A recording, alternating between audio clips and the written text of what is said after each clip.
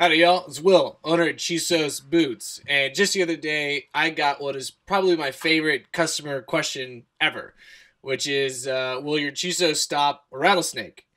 Now, I would put my Chisos up against, a copperhead, maybe a cottonmouth, but a rattler, those fangs ain't nothing to mess with. Let's look at it this way, right? So ultimately, you want to stop those fangs from getting to your legs. So, is it a direct hit that's going to make a difference, or is it kind of glancing off?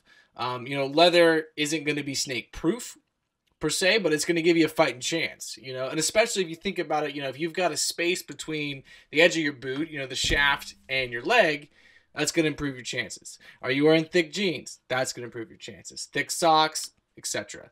A rattler, the reason I kind of focus on those is, some say that the PSI of a rattlesnake is over 120, even as high as 140 pounds per square inch.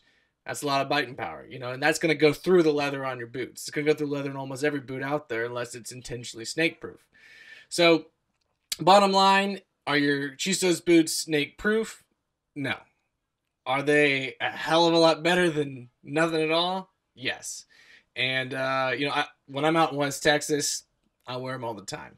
So y'all stay safe out there and, stay away from those rattlesnakes.